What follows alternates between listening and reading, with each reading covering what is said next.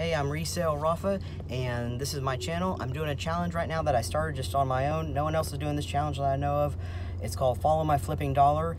I am a part-time reseller, thrifter, garage sale, Facebook arbitrage type person. So what I do is I find things for really low cost at garage sales, thrift stores, Facebook. I find stuff hopefully for a few bucks and I try to flip it for a lot more. I started a challenge on July 20th, 2019, where I started with a single dollar invested. I bought one item, took the money took the money that I made from that one item, reinvested it in more items, and you get the picture. So this is just documenting my year-long challenge, and here are today's hustles, pickups, and hopefully some sales.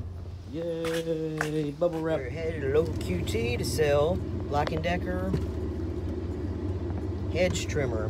This is the one that I got for free, not the weekend we just had, but the weekend before, for free off that lady's lawn. I'm making a lot of money. That lady left a lot of cash laying on her lawn. Anyway, I'm gonna sell it for $15. Hope the people show up. For the hedge trimmer lady to show up, I thought I'd show you a few things that I thrifted today. I got off work early and I hit a couple thrift stores.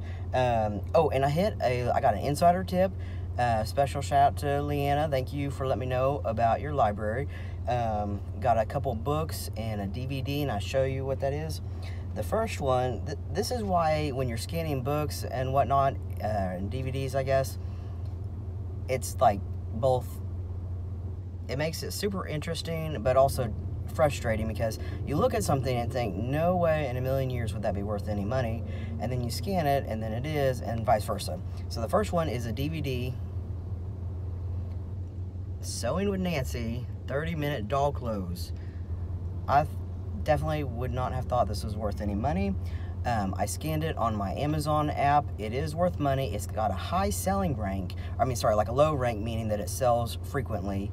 And oh, I think the lady just messaged me. I see a message on Facebook. She did message me. She said she forgot about meeting me. I've been having a really difficult day on Facebook Marketplace, like with people communicating.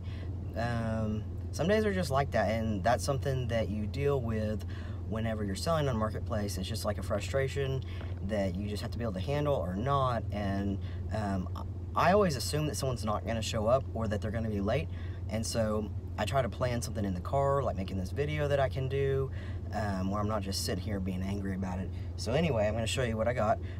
Oh, so the doll making, this, let me show you. It sells fast and for profit. I'll show you that right here on Amazon. I got one problem though, is I'm not approved to sell it on Amazon. So you can see here, the low price for seller fulfilled on Amazon is $9.91. They give you a credit of $3.99 for shipping. Total price of $13.90. Amazon is going to take $4.88 in fees, and they're taking an extra $1 because I don't have a professional store. So you can see that here. The fixed cost, fixed closing, extra 99 cents. Anyway, so I put in, you put in this number right here, the $4. I don't think it'll cost any more than that to ship that. And then my cost of purchase for this was $1, leaving me with $4.02 profit. Well, that doesn't sound like much money, but the thing is, it takes just a second to ship something like that. And so it's just, to me, that's no big deal. That's a purchase because it's $4. But anyway, I can't sell this on Amazon, and so I clicked over to eBay and saw that it is selling there for about the same amount. eBay doesn't do the selling rank quite the same as Amazon, but I know that if it's selling that fast on Amazon, it should sell on eBay as well. So that's why I got that. Next up is the Snow Child book. I paid $1 for this one. It's a special edition, large print. This book goes for $19.99 on Amazon. So of course there's going to be fees and shipping and whatnot, but $19.99, you'd be in the profit for that one. The Kansas City Royals, and this is the library binding version of this book. It's got a pretty high sales rank, like 5 million, so it may take a while for it to sell, but it's going to sell for over $21. Baseball book, catcher, I guess. Oh, I forgot to see what it's going to sell for. Hold on. Over $23. It does have an 8 million ranking, but again, the kids' books were 50 cents. So I'm willing to let them sit at potentially getting over $20 back for this book. Or there's fees, but for the total sales price of over $20. My first sports basketball sells for over $17. Got this for 50 cents. Ultimate Guide to Football, got it for 50 cents, gonna sell for over 14. Robin Hood, gonna sell for over 15. Near-death experiences, this one's not a great one, it's gonna sell for 10 bucks, but remember I have to pay fees out of that. Still a profit. Best book of the day, and I used to love this in elementary school, The Magic School Bus. This one is a 300,000 ranked book, and it's gonna sell for over $24. So in total, that was a 50-cent book. I spent $5.50.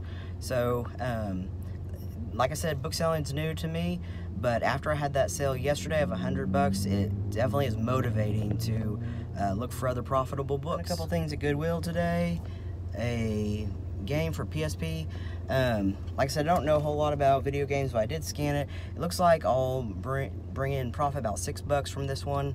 And it is a super fast selling game.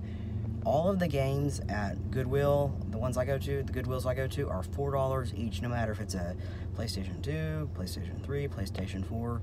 So, the guy just showed up, I guess the woman's husband, for the hedge trimmer, and it was a really odd interaction. That's the fun thing about meeting for these, is sometimes they're weird, just their interaction. So he was 15 to 20 minutes late. I waited, for 15 bucks. It's not a ton of money to wait.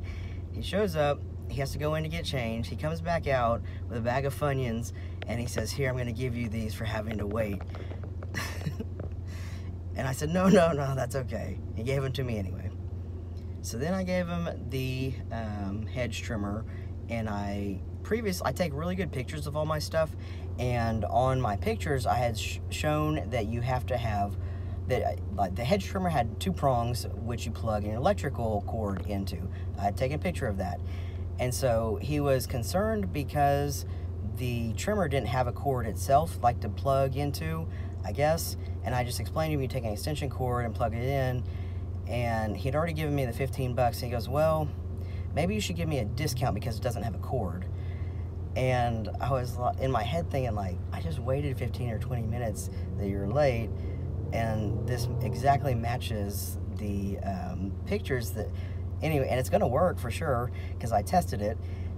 Anyway, so I said, how about you just take the Funyuns back? And he took the Funyuns back, and I got the 15 bucks. That was weird. Okay, next up that I got at Goodwill is the Xbox 360 Dragon Ball Racing Blast. This is gonna sell for $20 on Amazon. I paid $4 for them. This is the real win of the Amazon, or of the Goodwill trip. I'm still laughing about the Funyuns. Anyway, this is the real win of the Goodwill shopping trip. And like I told you, I sold shoes for quite a while. I sold running shoes, but what's interesting about selling running shoes, it's not all runners that you're selling to. Really, half the customers are just people whose feet are really in pain, and so you learn a lot about just shoes in general, other type of shoes. Check these out. Are those not awesome? They're so gross. These are SAS. I don't know if they say SAS or SAS. It's a brown leather diabetic shoe. These are gonna go for like 30 to 70 on eBay. They weren't marked at Goodwill. When shoes are not marked at Goodwill, that means they're $5.99. So I just couldn't pass them up, even though they're just so, I don't know. But you know what? Don't knock them till you try them, because they're probably super comfortable. That guy that bought that trimmer is still sending me messages on Facebook. He's very concerned that it doesn't have a cord still. I really probably should just given the guy back his money, but I think he just had never seen anything like that before, and in my mind, I know it's gonna work for him because I tested them last night before I listed them, and I just sent him a message back that says, "Do you have an extension cord?"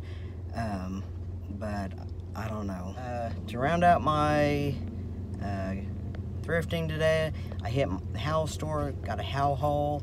I paid $6 for everything. I paid $3 for this. I never really freaked out when I saw it because it is an IBM laptop. It's from 1998. So I haven't even seen if it powers on yet. It didn't come with a power cord, so I'm certain that it probably doesn't. But regardless, ones of these that have been refurbished still sell for over $300. Refurbished ones of these sell for over like $300 on eBay, which is just insane to me. And the reason why is because people play retro video games on them.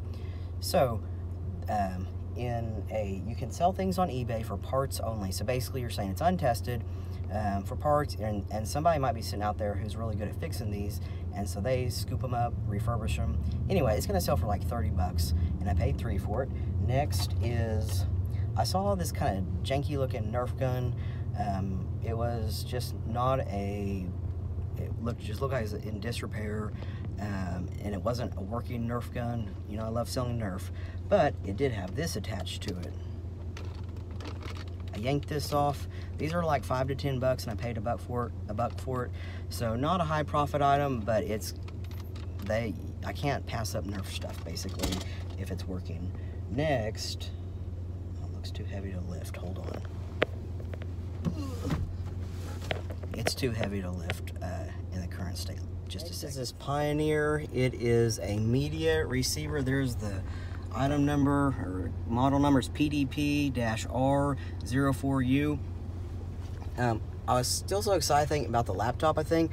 Still so excited about the laptop that I forgot to test this thing to see if it even powers on in the store. But I did look it up, and so for parts only, say if it's not working, if I can't figure out if it's working, it'll sell for $30. And if it is working, this is a $100 unit right here that has sold many times in August already. So Pioneer is a good brand, I'm pretty sure. And so that's my Howl haul. It's really kind of crazy that the thrift store that's literally right across from my house, I regularly get a lot of times the best stuff at. So that's it for today as far as stuff I got thrifting. I did get in the mail, I don't know if you consider this retail arbitrage or not, but I bought some video games from GameStop based on a hot tip that I got from somebody on YouTube. And so I'll show you that later this evening. I meant to say a flip tip. That was a flip tip, not a hot tip. Flip tips. So I don't know if this counts as retail arbitrage, and let me first explain what that is. Retail arbitrage is when you buy an item from a retail store and then you're selling it for more online or wherever. So I got a flip tip from somebody on YouTube. Again, I wish I could remember who it was. They said that this video game, DuckTales Remastered, that it got discontinued, and so prices overnight went from like $15 to $40 or $45. And so what I did is when I went on to GameStop and I ordered a couple of them for $19.90, so like $20 basically, and I listed them for $40 each on eBay. So, and I think I'm going to pay free shipping, so not looking to make a huge profit from this, but at the end of the day, if they sell for that much, I literally just sat at home, ordered them, they showed up at my door, I didn't have to leave or anything, and they're super easy to list. So again, and these are for the Wii U, but this game is being discontinued across the board on all game systems. Okay, as far as what sold today, I had a lower sales day, but compared to yesterday, that just, nothing compares to that yet. So what sold, I sold the Bose subwoofer.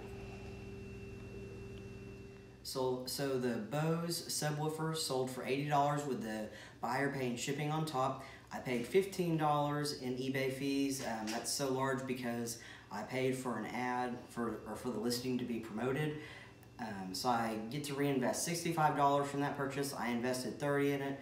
So overall, like a $35 profit, which is good, and I flipped that in just a few days. The next thing that sold was on Amazon, for my Amazon book sales.